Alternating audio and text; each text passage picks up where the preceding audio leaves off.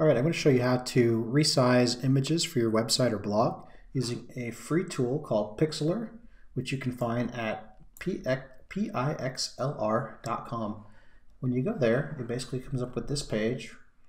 This is a free tool that basically lets you do a lot of the things that Photoshop will let you do for a lot less price, because free is a good price. What we're going to do today, though, is we're just going to edit an image to make it more size appropriate to our blog. So this is the image we're going to edit. As you can see, it's 2.79 megabytes, which is way too big to put on a blog because it's going to take forever for your page to load.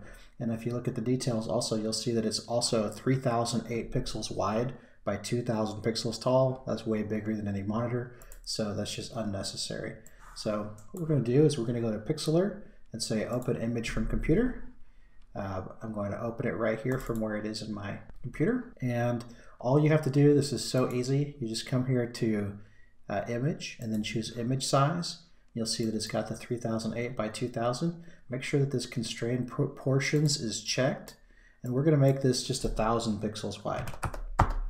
And just say okay. You'll see that it automatically changes the height to be 665 pixels, and basically it's ready to go. Now alternatively, if you wanted to, I was doing control minus and control plus just to zoom it in, just like that for easier viewing. If you wanted to crop this as part of this process too, like say you didn't want to show this corner of the RV in this picture, then you can choose the crop tool, which is right here, and just crop out the part of the picture that you want to keep. So I'm going to actually make it a little bit smaller so I can get rid of that tail light.